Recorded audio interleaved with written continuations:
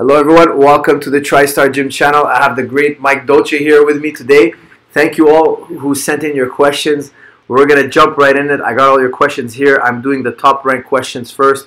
And the top #1 question you guys liked the most was protein or carbs immediately after workout for building muscle. What's the best thing to ingest after working out? Protein or carbs if you want to build muscle? Mike?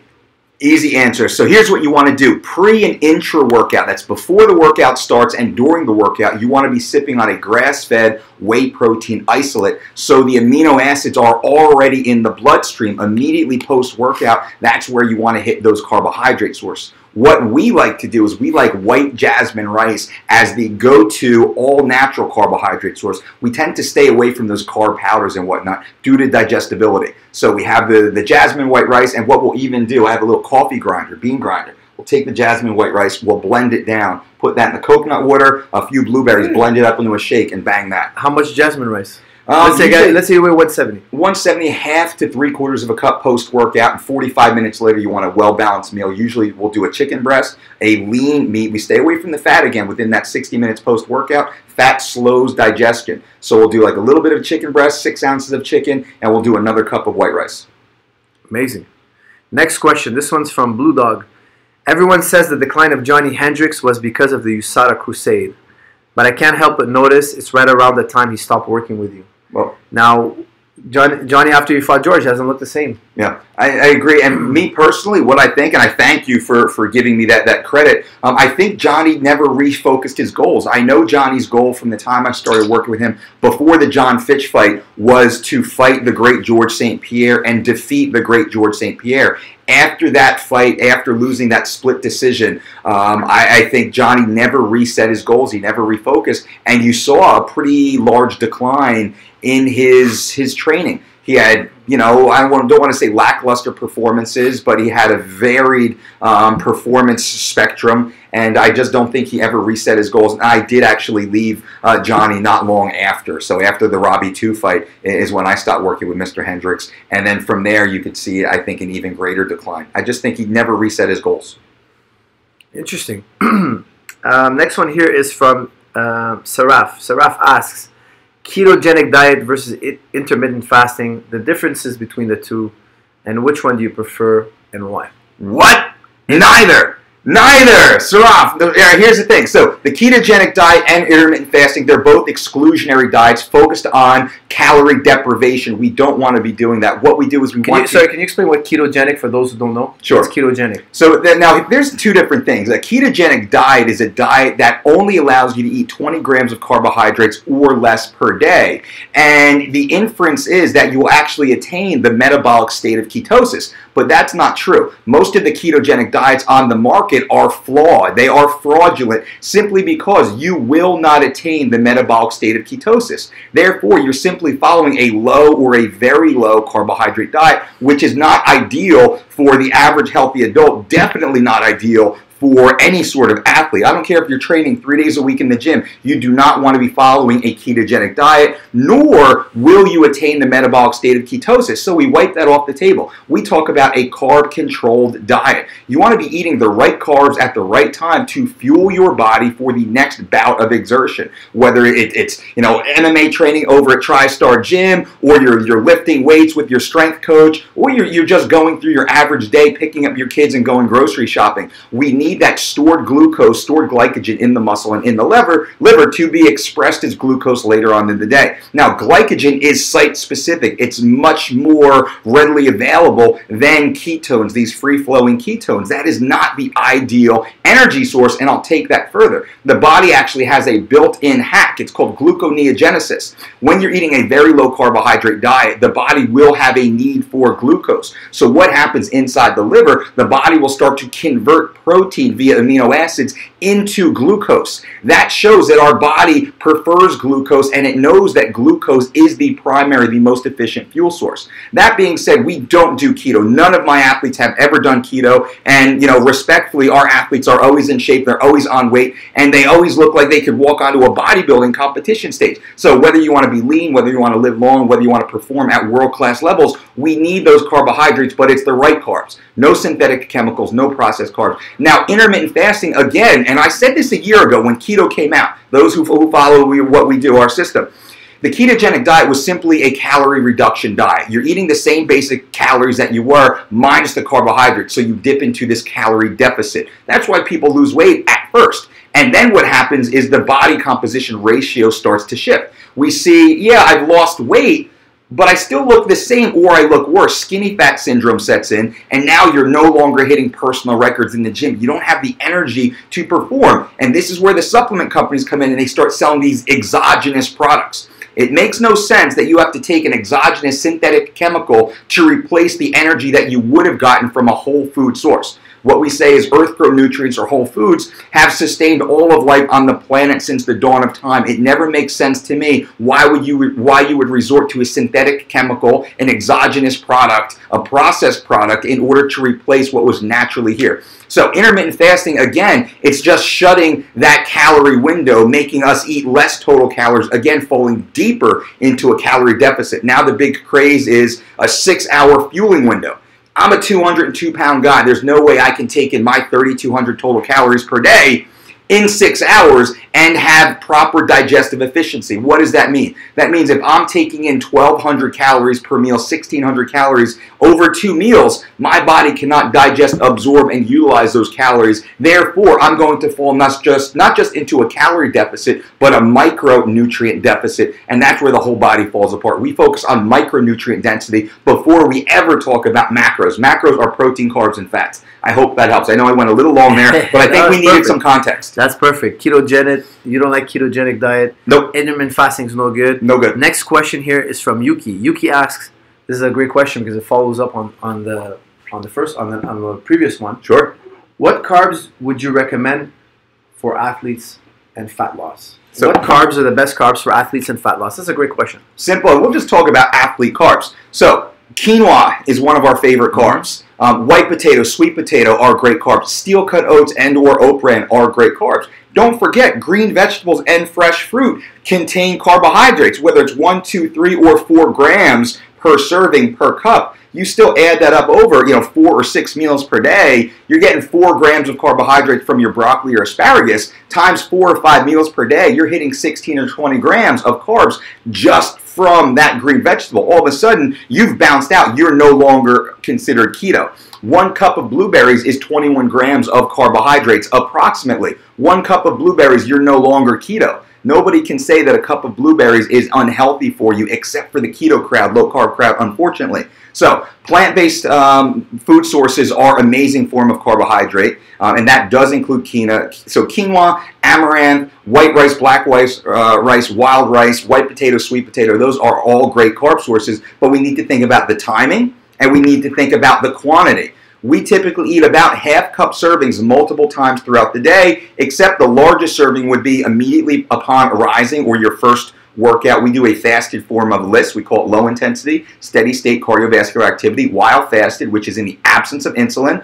After that, we have our breakfast bowl. Oats and berries and nuts and seeds. It's a carbohydrate bump, it's a fiber bump, it's a protein bump, it's essential fat bump. You're getting a lot of good nutrition to sustain you throughout the rest of the day. And then post-workout, like we said, with the jasmine white rice, immediately after the workout, and then 45 minutes later again. Those are the biggest bumps per day when trying to get lean. And all you need to do is simply pull those carbohydrates from your last 1 or 2 late night meals to improve growth hormone production while you sleep 7.5 to 9 hours. That's when the body's really going to start to metabolize that body fat. No carbs at night, right? Lower carbs at night because we'll still eat veggies, but we stay away from those more complex carbs. We will have, we'll do like a veggie omelet is one of our favorites. You want to go to bed, you want to get lean. Veggies, peppers and onions and spinach and mushrooms and kale and broccoli chopped up, 2 or 3 whole eggs, you're ready to roll. So you do a lot of eggs, we do typically 2 to 4 eggs a day, depending on body weight. So it would be about maybe a dozen or so eggs per week maximum. So it's not a lot of eggs, but it's consistent. Next question is from FPA. Eating every 2 hours or eating a few big meals a day, does it really matter? It matters based upon digestive efficiency, though. So, people talk about the thermodynamics and how the body actually metabolizes the food. And food is essentially, a calorie is a measure of heat, right? So they talk about just heat and energy expenditure. And then we can go deeper into that, but I'll bore you on this channel. what you want to focus on is what can my body digest? That's what we focus on. We eat every 2 to 4 hours based upon activity. What am I repairing from, and what am I pre-fueling for? That's the way that we look at our foods. And I don't care about breakfast, lunch, and dinner, or snacks and pre-workouts and post-workouts. I don't care about any of that. All we care about is fuel. Am I repairing? What do I need to replace from what I just did? Did I just have a really hard, high-intensity sprint or sparring session? I need to have vital micronutrients available to start to replenish the damage that we just did so the body can start to repair and rebuild. And also pre-fueling for the next 2 to 4 hours of expenditure. What do I need? What energy sources do I need available? What do I need amino acids available to start rebuilding that muscle tissue? But we're also thinking 24 and 48 hours into the future to have those nutrients readily available also. So it's based upon the individual. But then again, I like a minimum of a 4 time per day feeding session. And they debate between what's better, 3 or 6 meals per day.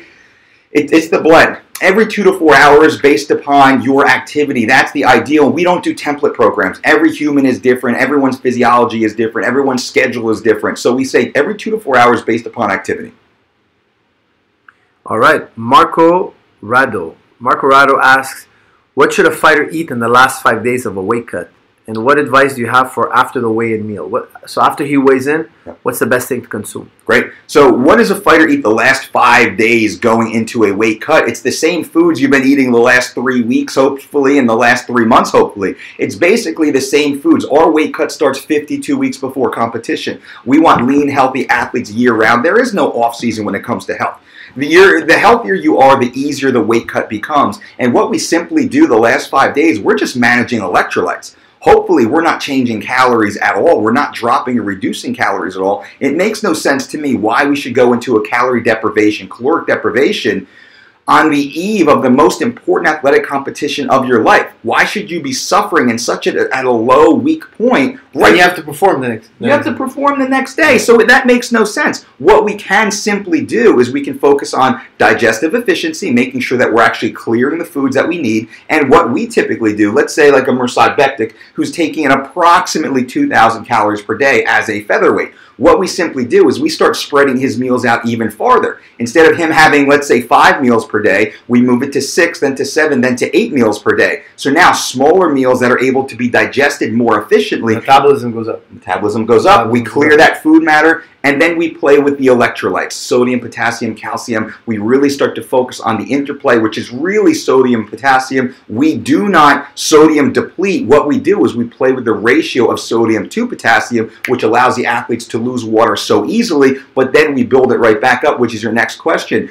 Post weigh-in, what's most important? We back out of the weigh-ins the same way that we pull into the weigh-ins. It's fluids. It's electrolyte-dense fluids. Again, we're getting those electrolytes back in with proper fluid. We don't start eating pizzas and pastas and all these crazy synthetic chemicals, which makes no sense. We do no Gatorade, no Pedialyte, no sports drinks. That's respectfully, and I hope I don't affect any sponsors, that's not what you need to do. I just lost half my sponsors. I'm so sorry. I'm so sorry. It's not for us to prove. I'm just kidding. But truly, we put the same ingredients back into the body that the body's been eating the entire time in the camp anyway, because they're recognized. The digestive enzymes know what to do with them. And essentially, that comes down to water, clean, purified water with electrolytes. Our electrolytes, sea salt, citric acid from fresh squeezed lemon. We get our sugar from raw local honey. That's ideal. That goes into our first, maybe 3 or 4 liters even of water. And then we start to introduce fresh fruit and then easy to digest more complex carbohydrate sources like white rice. And we slowly, as the digestive system turns on, we start to build out. We pay attention every 15 minutes to what our athletes doing, when they're urinating, how much they're urinating, what the color of the urine is, when their first bowel movement is. As their digestive system becomes more efficient is how we start to load the body and rehydrate back up again. Amazing. Let me see here. What do you do to alleviate muscle pain after workouts? Soreness after workouts. Intense workouts create soreness. What's the best way to combat that? Well, you want to make sure that you're warming up properly. You want to take the time to do a proper warm-up. We like dynamic warm-up, so you do a dynamic warm-up to get the body, and that's kind of, instead of static stretching, which is just holding, Dynamic warm-up is kind of bouncing the muscle through its complete range, increasing elasticity. Then we roll into a sport-specific athletic warm-up. This whole thing takes maybe 15 minutes. Then you start scaling into your training for the day. And then we warm down coming out of the positions that we were in. We focus on some mobility work, and then we warm down the body to a full cool down. I like cold tub immersion if possible, or even a cold shower right after the workout. A lot of electrolyte enhanced water to make sure you have the proper electrolytes available. Most athletes miss this. They drink water with no electrolytes, and that becomes dehydrating. So you have to understand the electrolyte component is necessary to stay adequately hydrated. The amount of water you drink is not good unless you have the proper electrolyte ratio.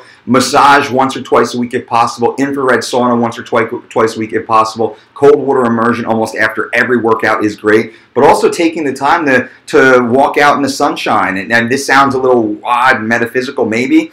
You know, looking at the blue sky, breathing the air, letting the sun fall on your face, allowing the body to start to come down, and mentally you relax. Lower the stress level. Lower the stress level. That's exactly what it is. Absolutely.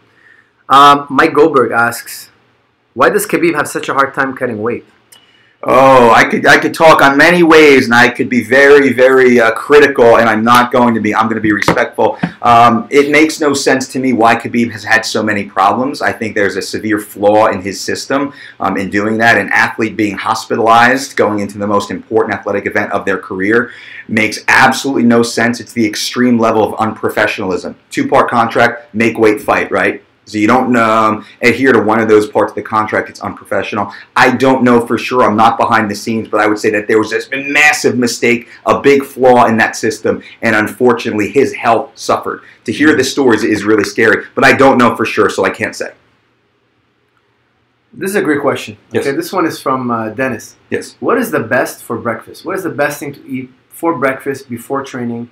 And how many hours before training should you have your breakfast? So you're working out in the morning. Let's say you're working out at 11 a.m. or 10 a.m. Yeah. How many hours before should you have your breakfast? And what breakfast should you eat? Great question. Part of our morning ritual, what we try to get most of our clients to do, whether it's pro athlete or just regular layperson, is to get up and move their body in some sort of way. So we wake up, we start to hydrate with room temperature water. Then we want to move the body, get the blood flowing a little bit, and also start to engage the mind.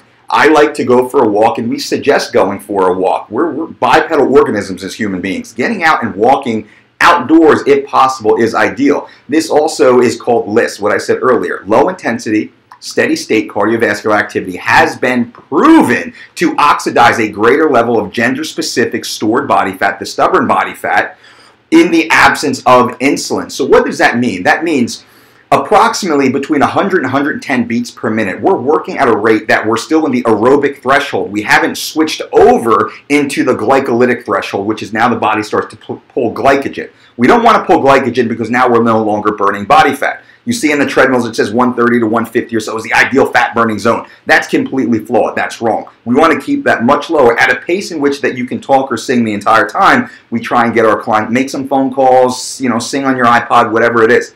Walking at that pace. Then we come home and we have what we call our breakfast bowl. That would be oats, that would be berries, that would be chia seeds and hemp seeds and cinnamon, maybe some sort of almond butter or peanut butter, coconut flakes maybe. That's when your first carbohydrate dump comes in, knowing that you're going to be training later on that day, and we want and need more of those vital macronutrients supported by a wide array of micronutrients. Now, the best time would be approximately 60 to 120 minutes before that training session based upon your own individual physiology.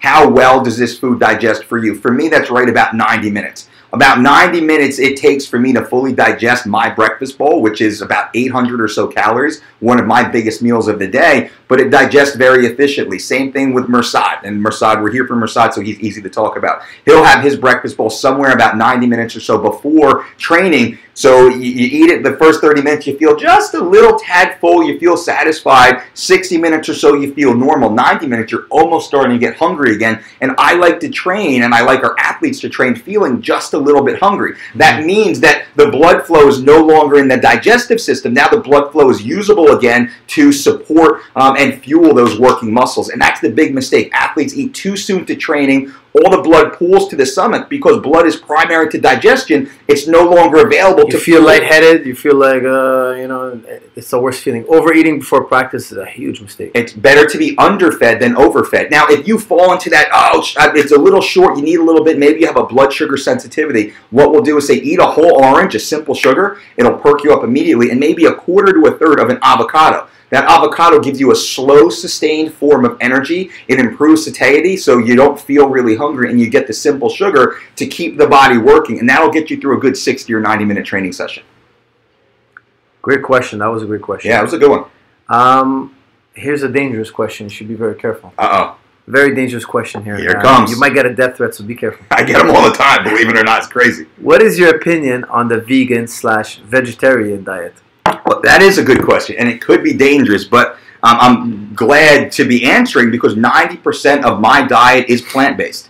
90% of the food that we suggest is plant-based. I'm a 200-pound guy. I eat 4 ounces of meat at any given sitting, no more. So I see people eating 6 and 8 and 12 ounces of meat in this carnivore diet, this all-meat diet.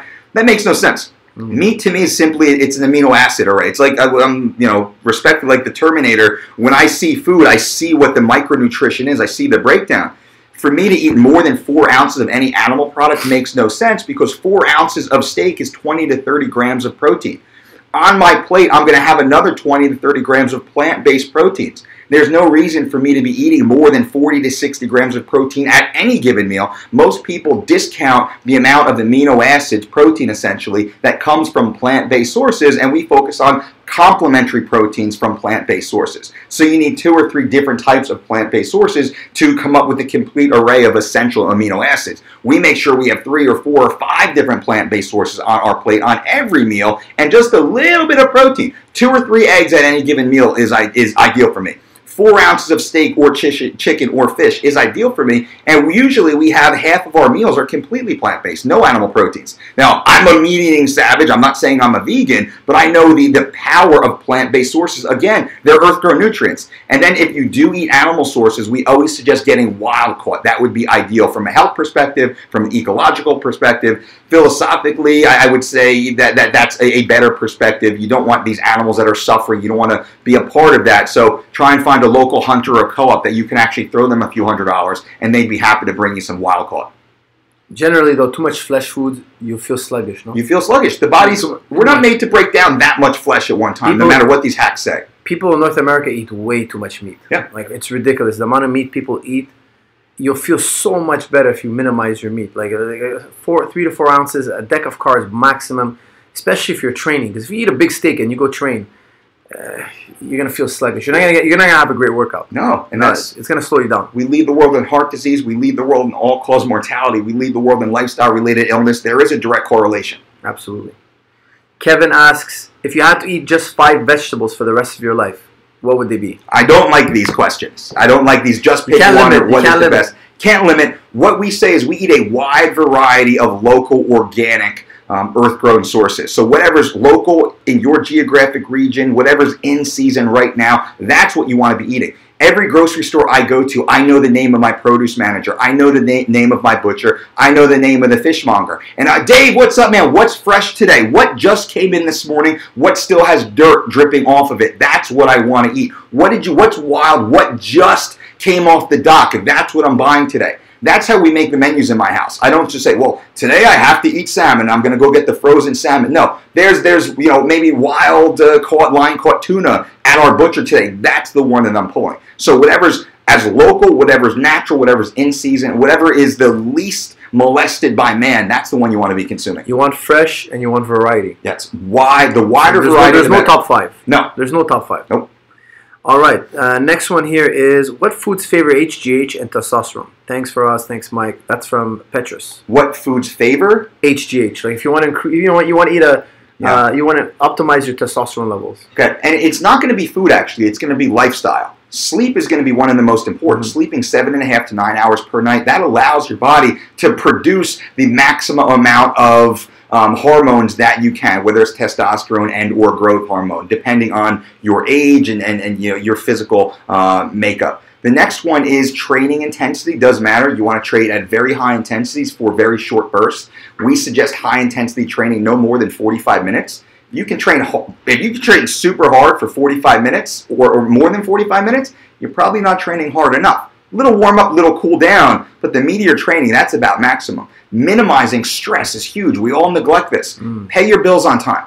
Give your wife a hug and a kiss when she's not expecting it. Hold the door for strangers. Smile and say hello. That's a big, big factor most people neglect. Shut off politics and TV and all that nonsense. Open a book. Minimize that stress, internal, external stress in your life. Those are the bigger areas, much bigger than food. And then I'm going to assume that you're eating a diet that is very rich in earth-grown nutrients with wide variety. You'll be fine with that.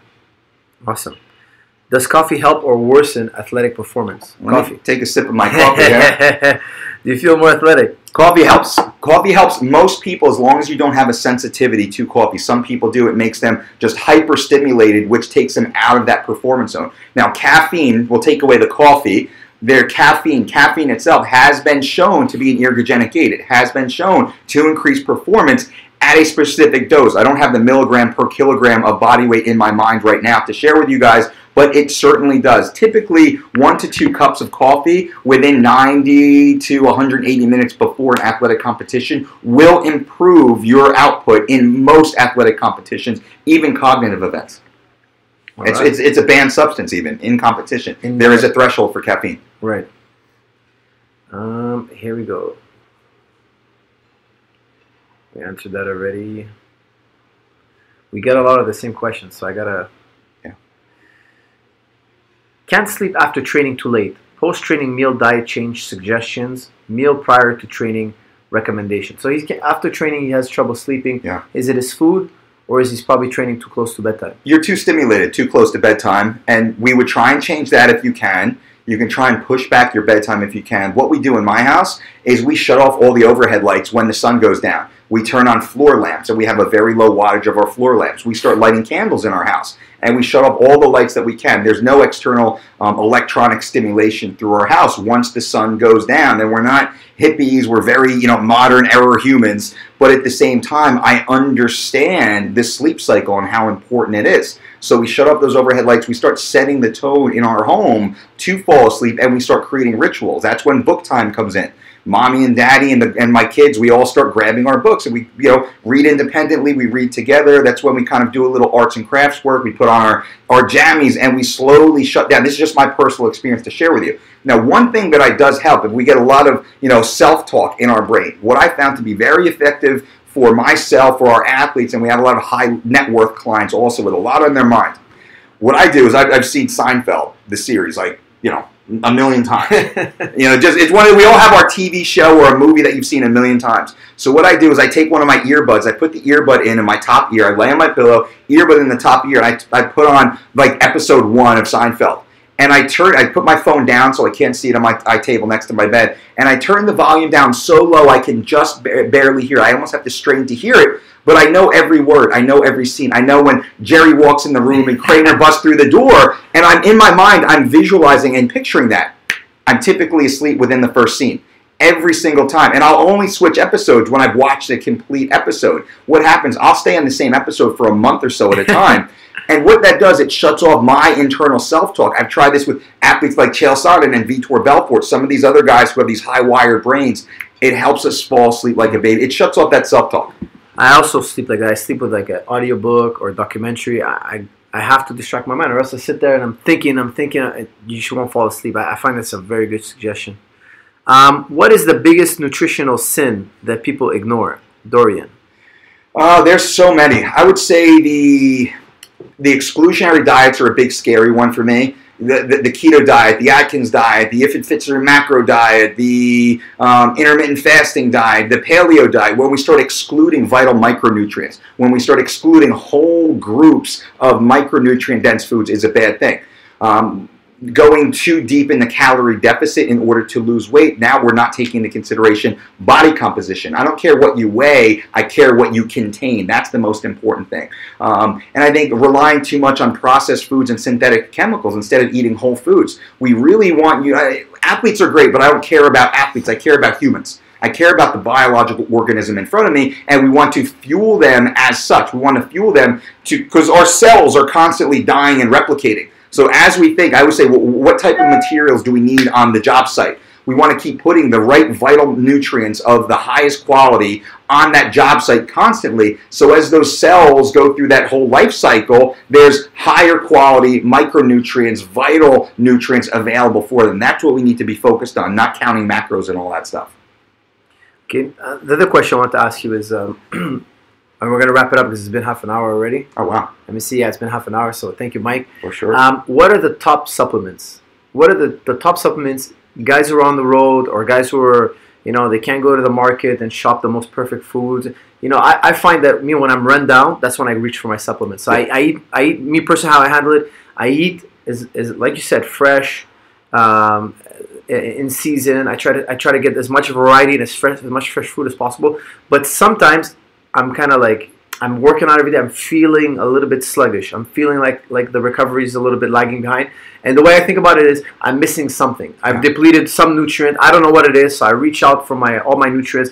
I make a cocktail. I make a smoothie. I put all sorts of stuff, and I immediately start to feel better. I don't know if it's psychological, but I don't know. I don't take my supplements every day. I take them when I feel run down.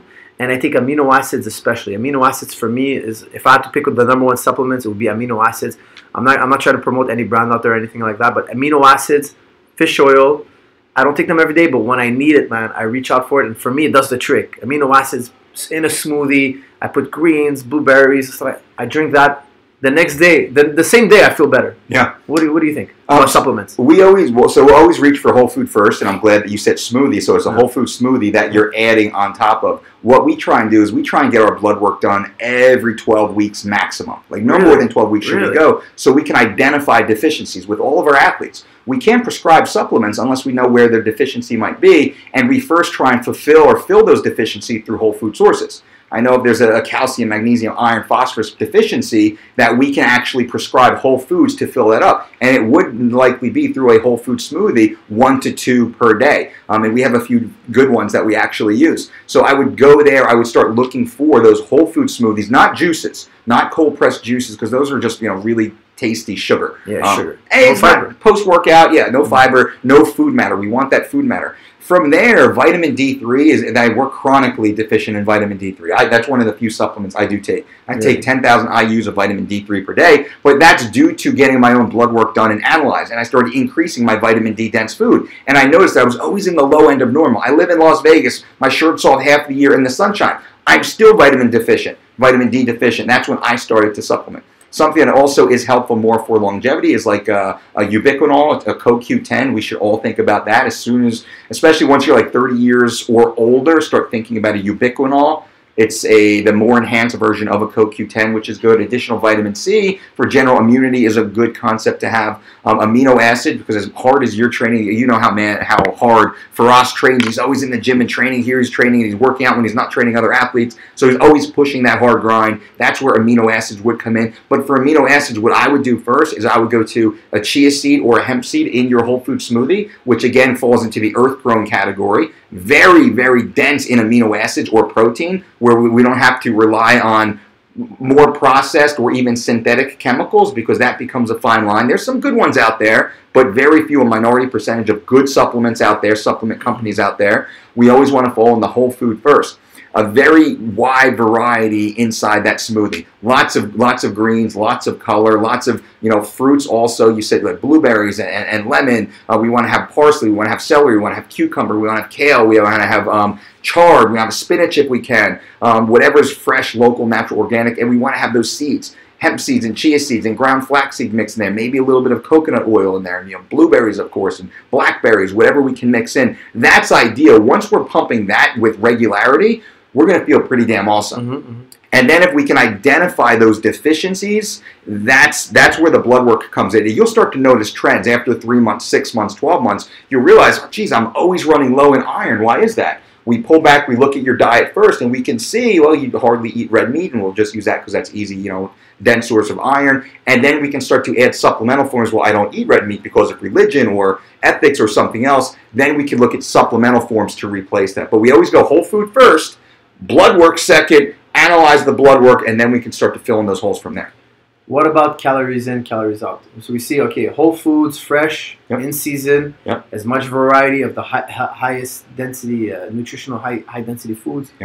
But what about calories in, calories out? Should we worry about calories in, calories out? When you're eating whole foods, earth-grown nutrients, this is a hard concept for a lot of the fitness experts to understand. The human body actually self-regulates when you're eating whole foods. It's really hard to eat too many calories from whole food sources. It's hard to get fat on whole food. I don't know any, and I've tried. I can't eat enough whole foods. And the biggest complaint we have with most of our diets is I can't finish all this food. And that's a good thing because it's real food, it's whole food, it's micronutrient dense food. Very filling. Very filling. And that's what the human body wants. So it's very hard. So there's a self-regulating mechanism on that. I use the donut and the apple analogy. One medium regular donut has 100 calories. One medium regular apple has 100 calories. How many people will sit and eat 2, 3, 4 just regular medium plain donuts all day long? Yeah. How many will eat 2, 3, 4 You can't apples? eat 5 apples. Nobody. 3 grams of fiber. It's too much. Nobody will. You'll feel full. You'll feel full right away. So that's a great analogy right there. And the sugar is released much slower. This insulin, the reaction to the body is much more tame than a donut. A donut will spike your insulin right away. That's right. And when you eat the donut, it's very nutrient deficient. So the body starts craving. I need You're hungry more, later. You're hungry later. Yeah. With the apple, you're good. You're fine. Yeah. So that, does that answer the question? It does, but there are a few whole foods that I would say can get you in a little bit of trouble. Like for instance, I think 80% of the whole foods out there, you can't get fat off them. Yep.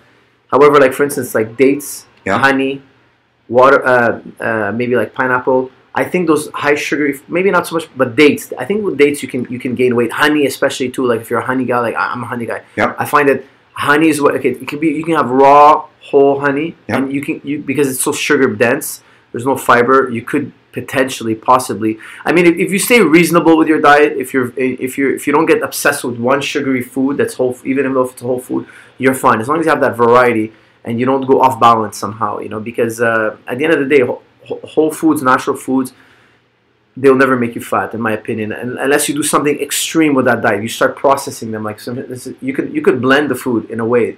You could blend whole foods in a way that could potentially bust through the regular amount of calories you should have. Sure. But if you're actually eating the whole food, for your body to break that down and process it, it takes so much. It's so fibrous. Because it's so whole, your body won't get such a dense amount of sugar. Yeah, and it's hard. You can do that in an individual meal, but once you spread it out to multiple meals, multiple days, it's harder to keep overeating whole foods. Now with honey, that's a great point. A tablespoon. Use a tablespoon, and if that's good for you, fine. Is that a good level of sweetness for you? And then we have to be accountable. And we call it mindful eating. We're mindful of, well, why am I eating the honey? I'm eating the honey because I like a little bit of sugar, I like the sweetness, but also I like the immune-enhancing effect of raw, local honey. That's a great thing for immunity. For most people, there are minor allergies to some people, so be careful.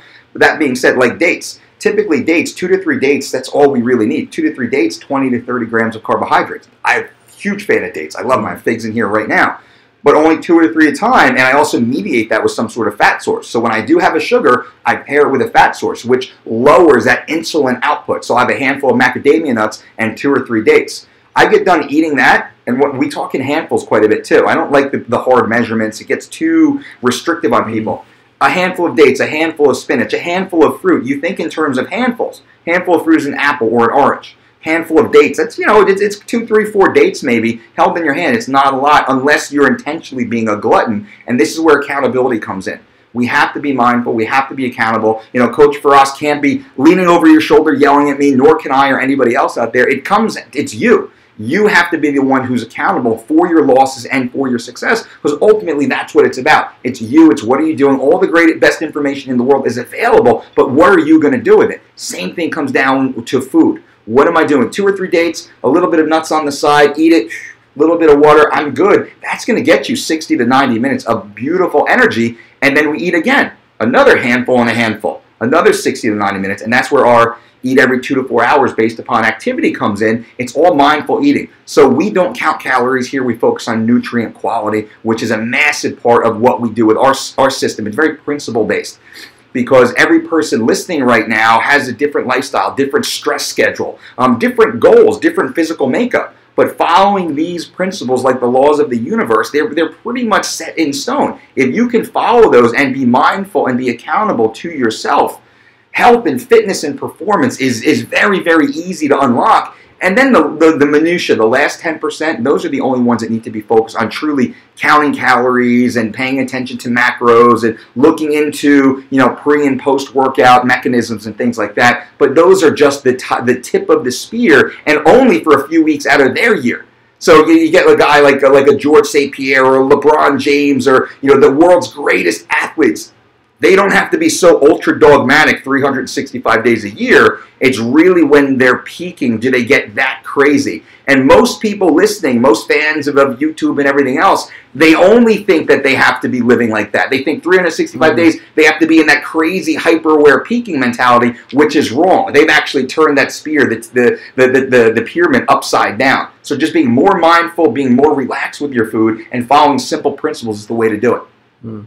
Mike, thanks so much, man. If they want to reach out to you, if they want to follow your material and stuff like that, what's the best way people can get more of your nutritional philosophies? I appreciate it. You can go to thedolcediet.com. We have over 1,000 free articles on our site. We also have an online nutrition and diet, or nutrition and exercise program, completely personalized for you. Every meal, every ingredient, every recipe, every workout set rep with video tutorials. It's a very comprehensive program, but it's personalized to you, the individual. We have a very in-depth onboarding process. You tell us everything about you, and we have a sophisticated algorithm that my team of registered dietitians and internet, web experts have created to make sure you have a specialized personal experience. And then my team is there available to answer any question. Dietitians on staff, certified trainers on staff to support you. Instagram is always huge. I do a free live Instagram every single day. We try and put as much free content out there as possible to help you guys start moving forward. That's what it's about. What's your Instagram? Instagram is at The Dolce Diet. Everywhere, just at The Dolce Diet. Twitter, Instagram, everywhere. That's where we are. Awesome, guys. I'm going to put that in the description for you all. Mike, thank you so much. Don't forget, guys, Mike has a 100% success rate. All his fighters make weight, 100%, never one failed weigh-in. So he knows his stuff, guys. I'm telling you, I wouldn't bring you anybody who doesn't know his stuff. So if you guys follow Mike Dolce and follow the rules, you will get lean, you will get ripped, you will make weight. I recommend his material 100%. Mike, thank you again. Coach. Super appreciate it. And now we got to bounce. Thank you, guys, and see you all in the next episode. Honor, guys. Thank you.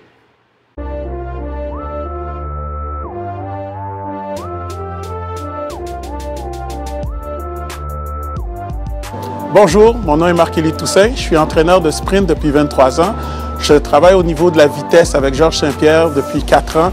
Je viens de tester le Tim Tam, c'est le meilleur instrument au niveau du relâchement musculaire que j'ai testé de toute ma carrière.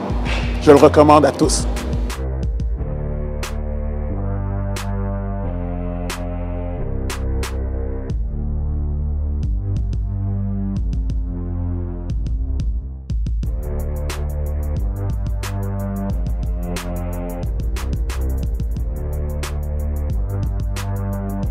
When you train a lot, you get tight. The best way to loose up your muscle is the Tim Tam.